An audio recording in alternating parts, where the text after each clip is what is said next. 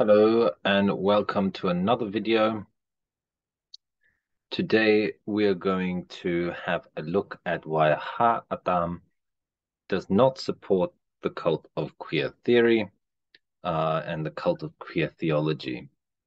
So obviously when I make these videos, I'm speaking from the perspective of a believer and also someone who has an interest in scripture and in language itself. So please understand it from that context. Even if you are an atheist, please try to understand the video from the approach to the linguistic aspects that we are trying to make to address the claims being made by people who themselves profess to believe and who obviously show by their actions that they do not. So I shall begin with somewhat of a mild rant. And it sometimes just so happens that there are contents that are so abysmally blasphemous, so twisted, and based so solidly on falsehoods that it's quite difficult to even begin to unravel its absurdity. When making claims of a theological nature, especially when claiming to be a believer, Scripture must be allowed to interpret Scripture, with the contents of a said verse understood via the context in which it was written, the historical period in which it was written, and also the culture that impacted on that language. Anything other than this is basically conjecture and pure speculation. I have to say it. It is just the musing of one's own personal imagination. It has no value. So let's orientate you a little bit, okay? Because obviously some people will know and some people will not. The Torah or Torah means teaching, law, or instruction in Hebrew. And it's also part of the canonical Christian scriptures. It's comprised of the first 5 books as found in the Bible. It contains the books of Genesis, Exodus, Leviticus, Numbers, and Deuteronomy.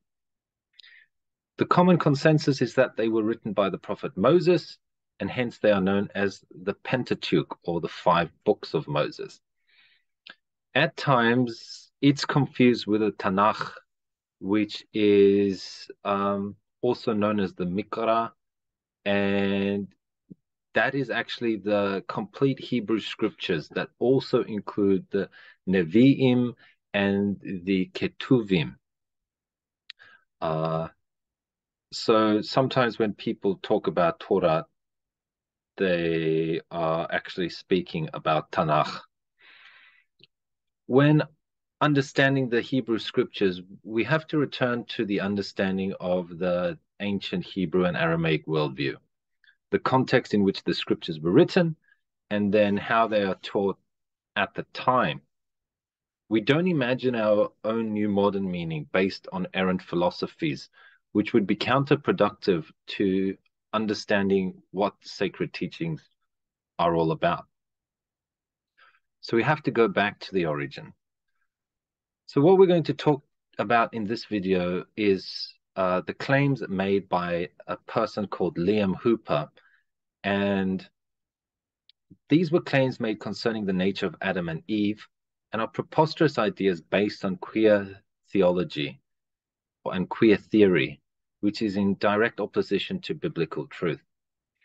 Liam Hooper claims to make conversations around gender and intersectional power. So you have alarm bells going off already.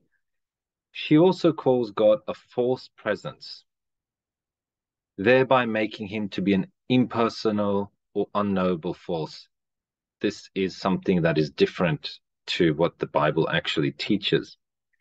She states that she views the Torah, the Quran, and the New Testament or the Greek scriptures from the same perspective, okay? So this is not just her Jewish worldview. She was actually a Christian before, and then she went into this kind of line of Judaism, which is not even proper Judaism. And it's clear that her ideas are not based on anything of scholarly validity. She also states that she does not view scripture as the literal word of God. You as an individual watching this may not have a problem with that. The problem is that if you claim to be a religious leader and you don't believe in what you're teaching, then why are you teaching it? Her beliefs are therefore even contrary to those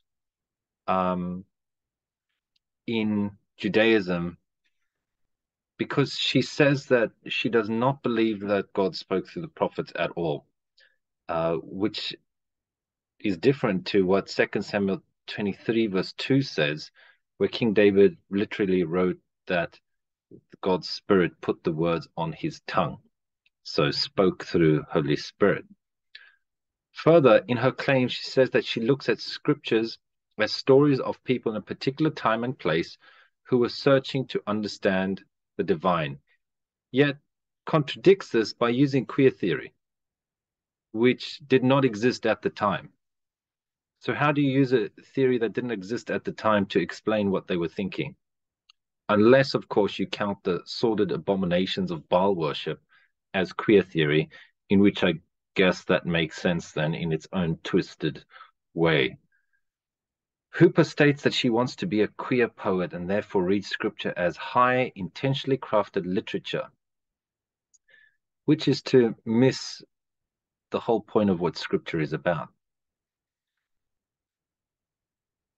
Most ironically, when she begins to explain scripture according to her interpretation, she warns that close reading is very important and that horrible things can happen when we don't read closely, or when we do and then a decision is made to ignore what we find there.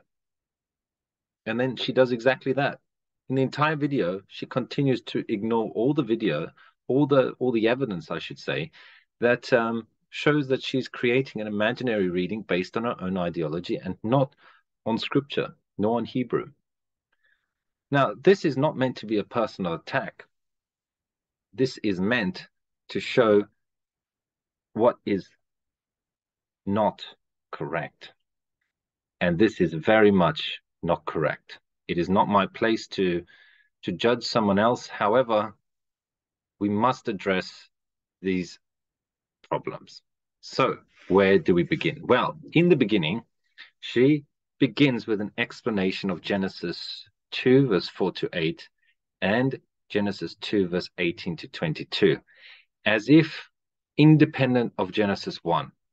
Now, this is a really extremely elementary mistake when it comes to understanding verses. Why?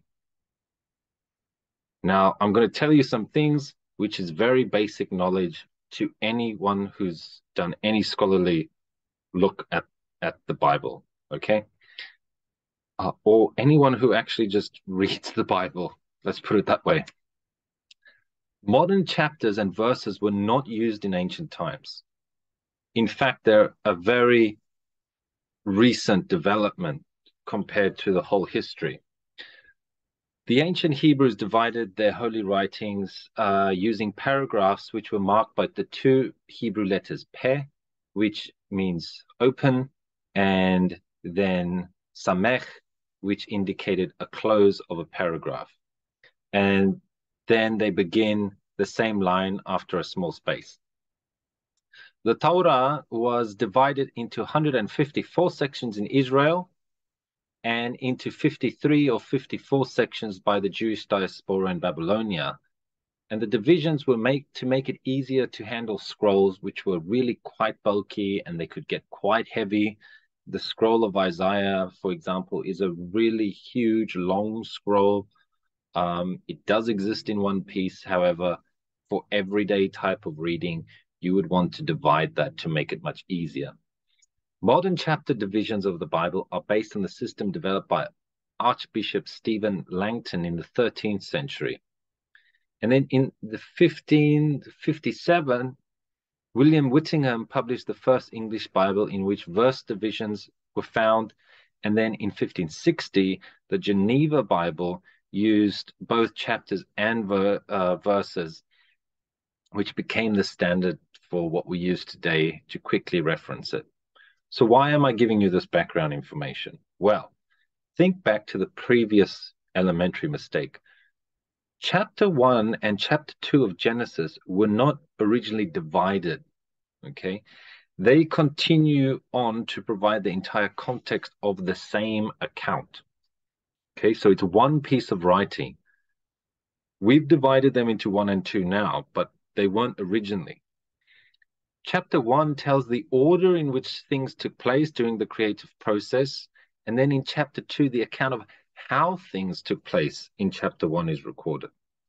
So in reality, one cannot interpret chapter 2 without basing all contextual knowledge on chapter 1. Okay? You don't have one step. You don't have a second step without one step. Steps go in a process. But basically what's happening here is you're removing the bottom step and then just having the second step way up there. It doesn't make sense. So one cannot interpret chapter 2 without basing all contextual knowledge on chapter 1. But Hooper interprets chapter 2 separately from chapter 1 because chapter 1 invalidates her ideology, and thus it's a willful exclusion of the fact. When explaining the meaning of the man and Adam, Hooper claims that et or eth in Hebrew means the definite article. Ha.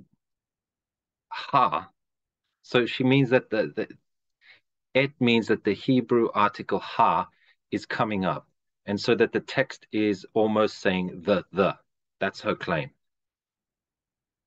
But this statement is in of itself completely erroneous. Hebrew actually does not have a freestanding word for the or a definite article. It's always as part of a conjugation, as a prefix, et, translated into English, the, and it can actually also mean this. It's possible that ha entered into Hebrew from Aramaic or possibly during captivity in Babylonia, based on the Babylonian word for the or this, anu. But regardless of its origins, the ha prefix acts to orientate the reader towards the article being spoken about, which in this case is the noun man, Adam. This differentiates Adam, which simply means mankind, and which appears without the definite prefix ha, from the actual individual human ha-Adam that was created and which appears with the definite article ha. What about the et? Well, et doesn't really have any equivalent in English because Hebrew is not English. So et is a direct object marker in the accusative case, which has no equivalent in English. It does not mean the, regardless of what Hooper claims. It functions to tell the reader that the object which follows is the object to which a certain action is being done, or to which something is taking place. So, for example, if we look at Genesis 1:27,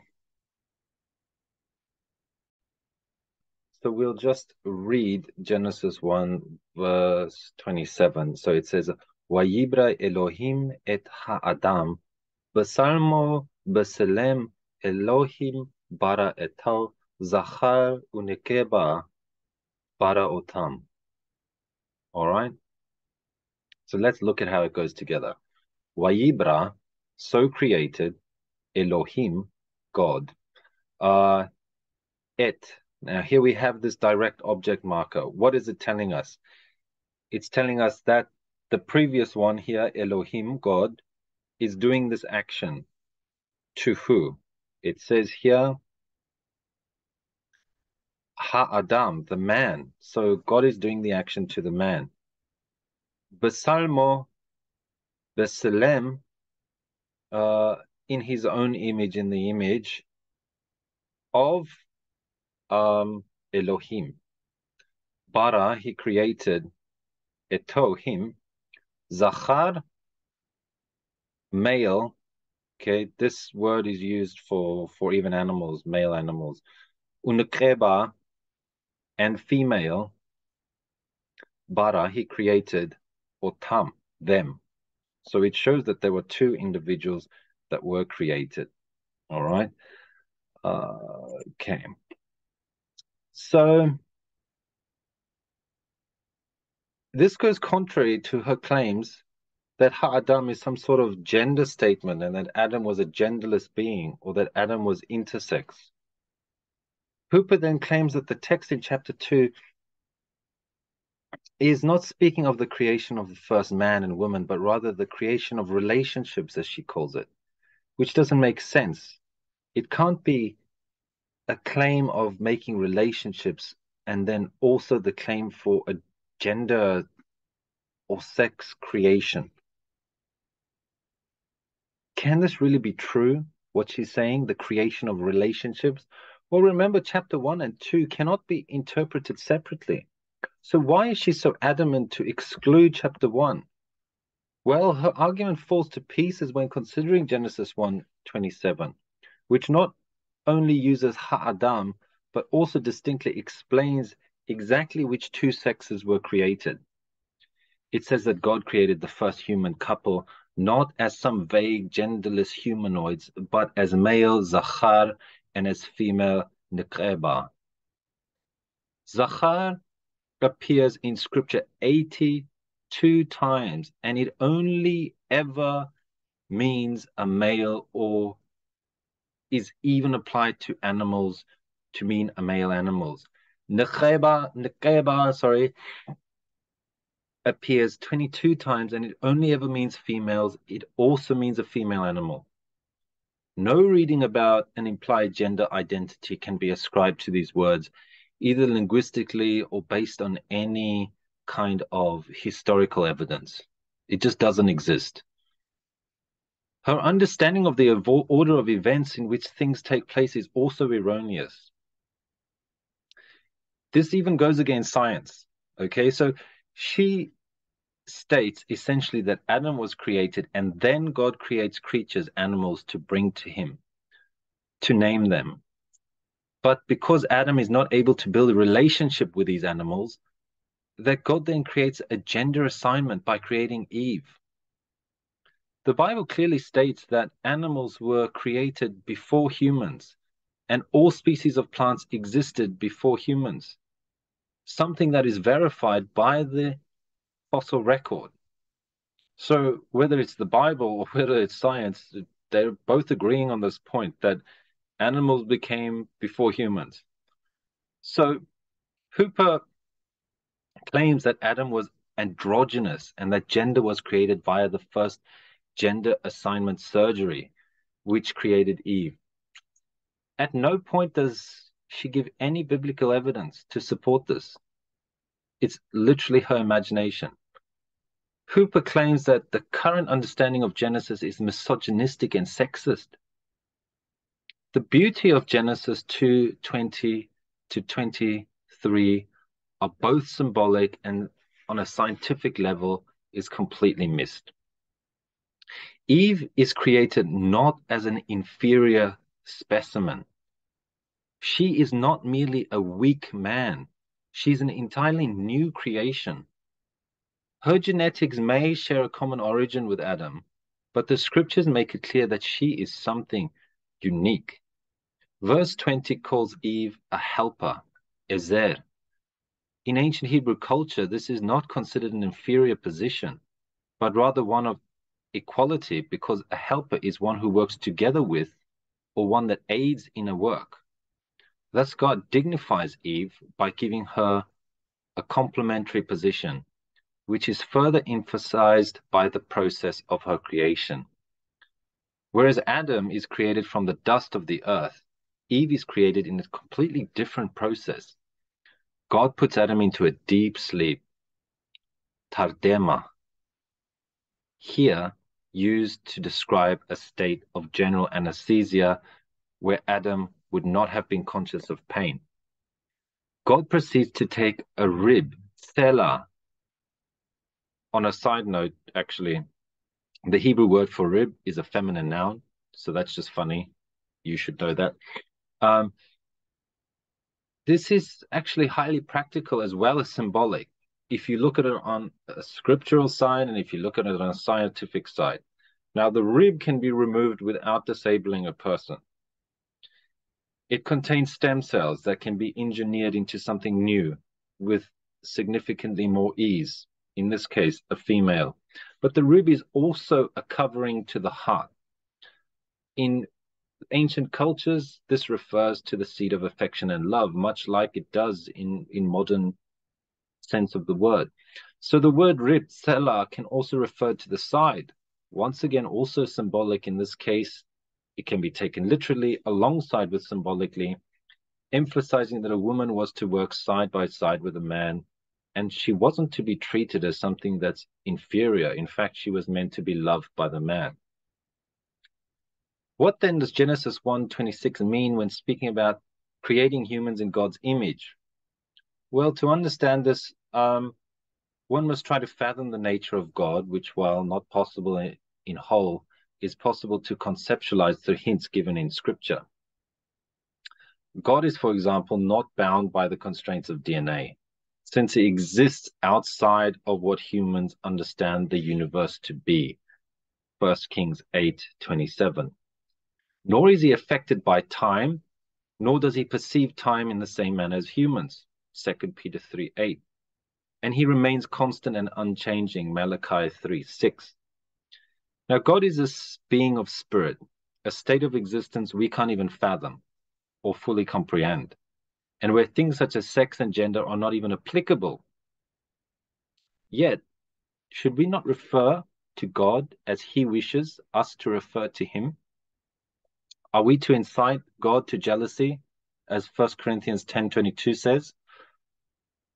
Excuse me, by referring to him by the stipulations of a corrupt and debased man-made philosophy such as gender theory that would force pronouns on him that he has not chosen. So what pronouns has God chosen? Well, Deuteronomy explains both his personal name that he chose and the masculinity which he has chosen to be understood with. Deuteronomy 20 verse 6 says, I am Yahweh, your God. Now, the tetragrammaton, the 4 letters, is God's most personal, most sacred personal name. It's written as Yahweh, Yehovah, but it's often anglicized as Jehovah. And it's a proper noun. More importantly, it's a singular noun. And your God is rendered as Elohecha, which is the compound form of Elohim. And it's a second person, personal, masculine, singular. So being made in God's image, in his likeness of God, must have a different meaning other than an anthropological description. Because women are also referred to in the same context as being made in God's image. So when referring to the image of God in Colossians 3 verse 10, the Apostle Paul uses the very same Greek word for image as found in the Septuagint version of Genesis 1 verse 26. And he says, clothe yourselves with a new personality, which through accurate knowledge is being made new according to the image of the one who created it. So rather than being a physical manifestation, being made in the image of God refers to the capacity and ability to reflect divine qualities such as love and kindness based on knowledge, qualities which animals are not imbued with. Animals can be affectionate, but they cannot love in the same way as the humans love deeply. This is in line with Deuteronomy 6:5, which states, you must love Jehovah your God with all your heart and all your soul and all your strength. So the divine capacity for love is therefore the greatest gift and reflection of God's image. But confusion arises because the fact that God is love is twisted by religious leaders to say that he will permit anything and that he will not judge those who break regulations. This is a falsehood, as shown in Proverbs 3, verse 11 to 12. It says, my son, do not reject the discipline of Jehovah and do not loathe his reproof. For those whom Jehovah loves, he reproves, just as a father does a son in whom he delights.